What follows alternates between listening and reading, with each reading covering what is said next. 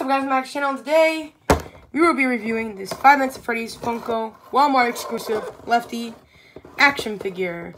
Now this will probably be my last toy unboxing video for the month because you guys are probably getting bored of it. Plus I have school tomorrow. I start school tomorrow, so let's get this baby open.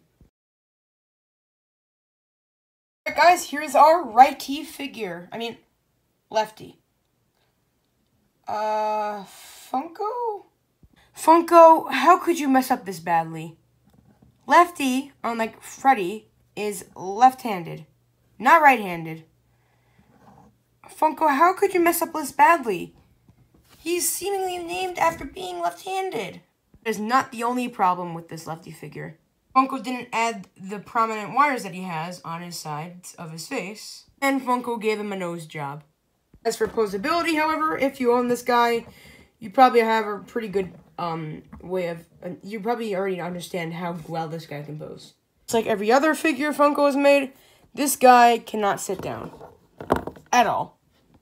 Something that I will give Funko credit for, however, is that the paint is still going strong, and he too can shake his hips. So my final thoughts on this guy is that he's kind of a mediocre character. I like him, but there's a lot of mistakes with him.